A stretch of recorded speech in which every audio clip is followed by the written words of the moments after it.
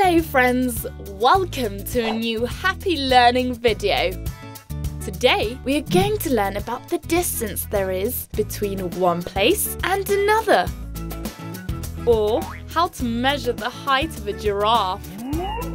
Today we're going to talk about what it is and how to measure longitude.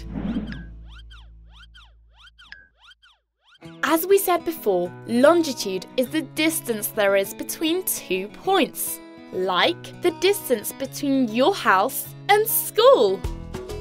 The most important unit of length is the metre, and it is represented by the letter M. 100 m is 100 metres. The metre measures distances, but it also measures things such as height and width.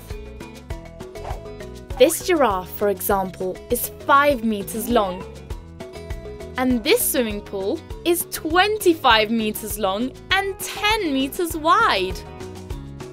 But what happens if what we want to measure is smaller than a metre? We need to divide the metre in equal small parts. If we divide a metre in 10 equal parts, we call each of these a decimetre, and we represent it with the letters dm. A metre has 10 decimetres. If we divide it in 100 equal parts, we call this centimetres, and we represent them with the letters cm. A metre has 100 centimetres. And so, if we divide the metre into 1,000 equal parts, we call these tiny parts millimetres, and they are represented by 2 m's. 1 metre has 1,000 millimetres. To measure these smaller units, we use a ruler or a metre, which, as you can see, divides each centimetre into 10 equal parts, in other words, in millimetres. To measure larger distances than a metre, we use a kilometre, that is exactly 1,000 metres. Did you know how much distance there is between Spain and Mexico?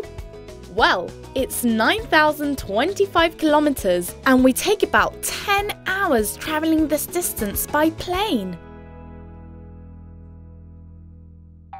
Well, now we've learnt the units to measure longitude, there's something you need to bear in mind. Not all countries use the metre as a means of measuring longitude.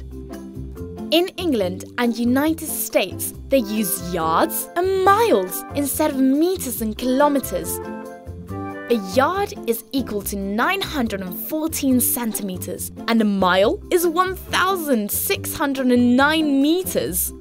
It's a bit strange that we don't all measure in the same units, but that's what the world's like.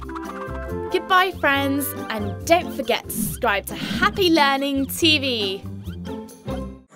Search us and subscribe to Happy Learning's YouTube channel.